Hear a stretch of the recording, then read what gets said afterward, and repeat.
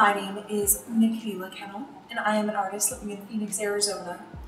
For a multitude of reasons, I have not really been outside a whole lot lately. I've been kind of just stuck in my little apartment here, my little safety bubble. And part of that's just because it is in fact a hellscape outside, and I get burned alive the moment I step outside that door.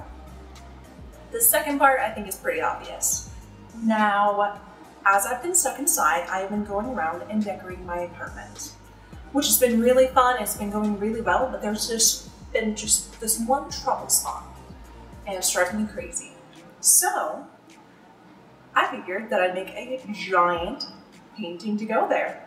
And when I say giant, it doesn't sound giant, but it's like 4 feet by 3 feet, which is the largest painting I've ever done. And you know, I'm pretty excited about it. That's what I've got going on today. All right. So when you are starting off a painting of this magnitude, if you will, you do want to measure out the space, if you can ever get that measuring tape off of your belt loop. All right, there we go. So I actually didn't make this canvas for this particular purpose. I pretty much just made it because all the craft stores like sell them for like 50 bucks. And I was like, nah, fam, we're gonna go ahead and just do this my way. Honestly, just buy it. It takes so long to make them. Here it is in all its glory. Look how cute it is. There it is. All right, so it's pretty much Sharpie on there.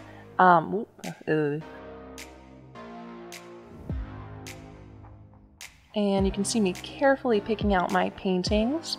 The reason I like to use Sharpie is because although it can show underneath the lighter colored paint that you have, the good thing about it is it doesn't mix with the paints. Like, say if you wanted to use charcoal or something, you do have to seal that before you paint it up, which I just find to be a drag. Might as well just use a marker, right? As you can see, that's the green. I'm going to be using that throughout, so it's kind of mixed in with all my other paints that I use for this project.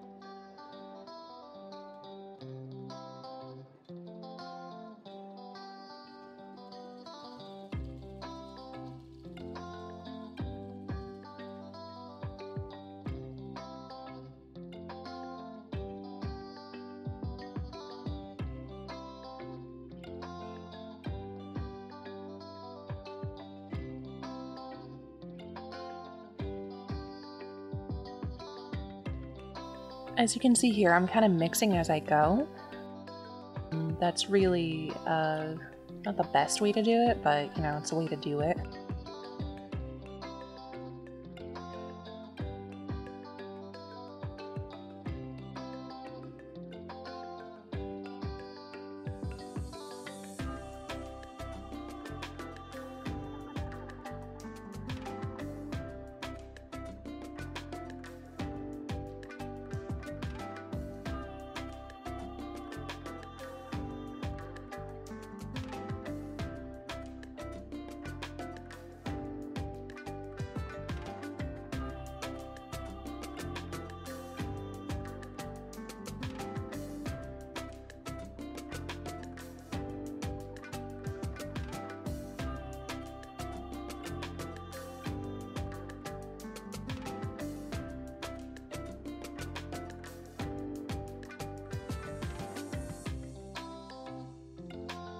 Here I am, getting back in the painting mood. Don't need that. That's the one. Actually, I do think I actually need that painting after this.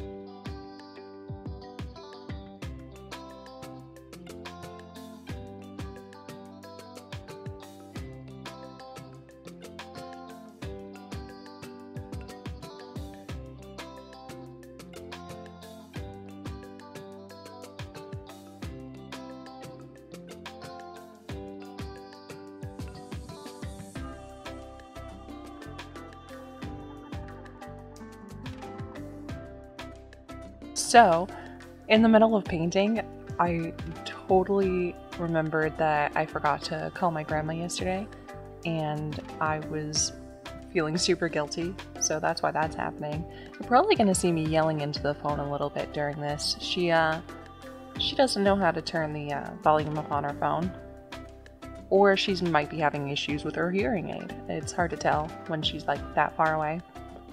So I called her. Yeah, there I am, yelling at my phone. My neighbors just love me. We have paper-thin walls. They can hear everything I'm saying right there.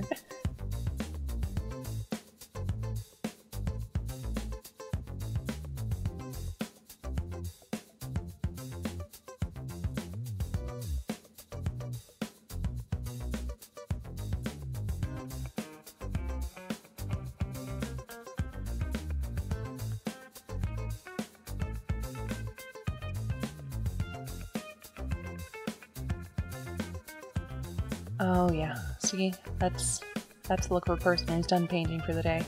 I'm totally gonna take a nap right after that. Like, look at me.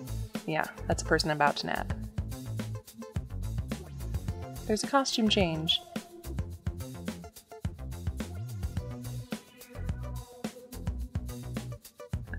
You know, usually I like pumpkin spice, but for whatever reason, I really hated that one. Come on. Get your coffee together. Brand named coffee place that I can't talk about on here, I don't think. I don't know what the rules are for this yet. I just started.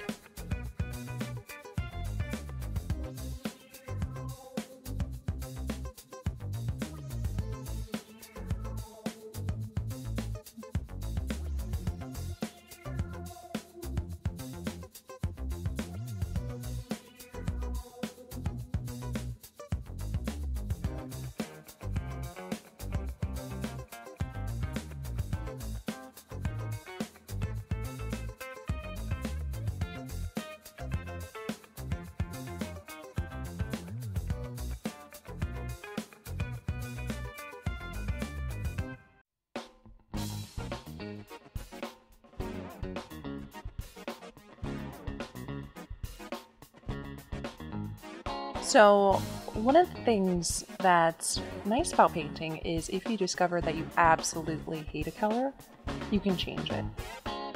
And that's what you're going to see me doing here. I'm going to be adding a little bit more green, which really ties it in with the rest of the painting because it was really jarring when I first put it on there.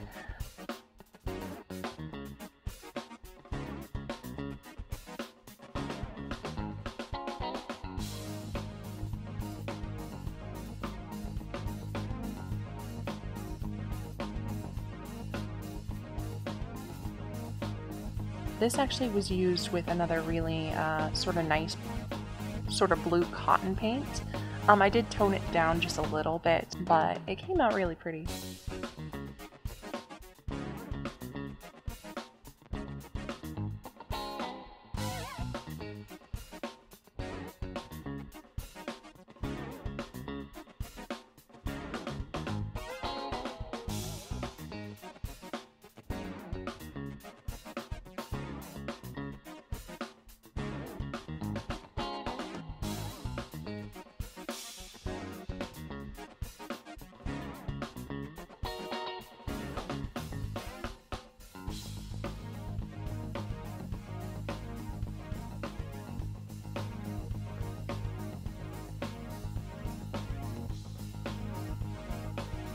So you can, I actually like this because my phone is the same color as the tent and the sun here, and I love it. You can tell how much I love orange. It's my color right now. What's it gonna be next week? Probably pink.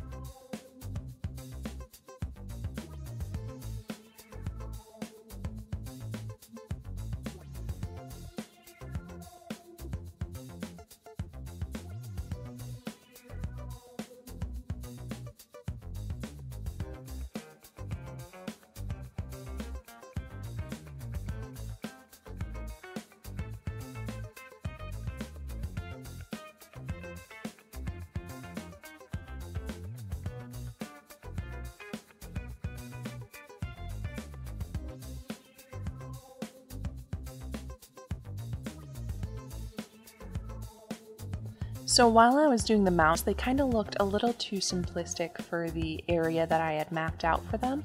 So I did go ahead and just add some details that were previously undetailed.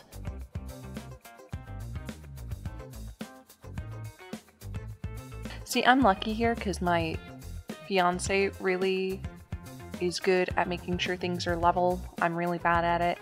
And there were already holes in the wall from a previous painting we had had there. Not one I painted, which is why I wanted to put my own here. Because I'm an artist. What am I doing if I'm not putting my own stuff up? And here is the big reveal.